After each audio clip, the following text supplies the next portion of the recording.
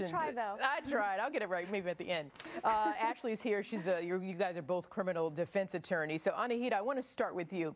We're talking about Chief Kathleen O'Toole. Do you think she's on the right track?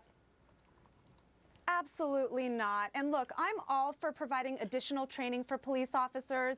And I also think a lot of this was race related. I think that, you know, we definitely do need to have the discussion of the role that race plays in our criminal justice system, not just in Seattle, but throughout the entire nation. But I think when it gets to the point that there are certain rules and regulations that prevent officers from actually doing their jobs, you've created a whole other problem, because now police officers are really afraid to protect themselves. They're afraid to protect the citizens of the communities that they serve. And when it gets to the point that this police chief feels that she needs to go and admonish her officers and say, guess what, guys, you're actually allowed to arrest people that are out on the streets being violent. When it gets to that point where you have to actually tell the officers this, I think you realize these rules are completely misguided and wrong. But Ashley, what do you think about context here?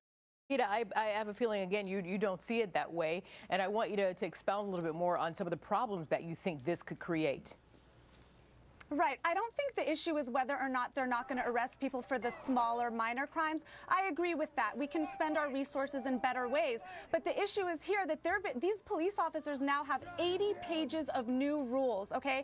And these rules are basically making it very difficult for police officers to do their jobs, even when it comes to violent crimes. And it's difficult. It's a tough balancing test, because you do have to look at the constitutional rights of these citizens, but you also have to take into account that police officers need to be able to do their jobs. They are out there putting their lives on the line every single day, and oftentimes they have to make split-second decisions, and now they're required essentially to hesitate. They have to do a mental checklist in these tense moments to say, am I violating this new rule? Am I violating that new rule? I don't think that's what these rules were intended for, and you're creating a very dangerous situation, and you're putting a lot of these lives now at risk, of the police officers and the citizens of the community. So I think the bigger issue is really taking away power from these police officers to do their job. It's not really about the petty theft and the lesser crimes. Ashley, last answer.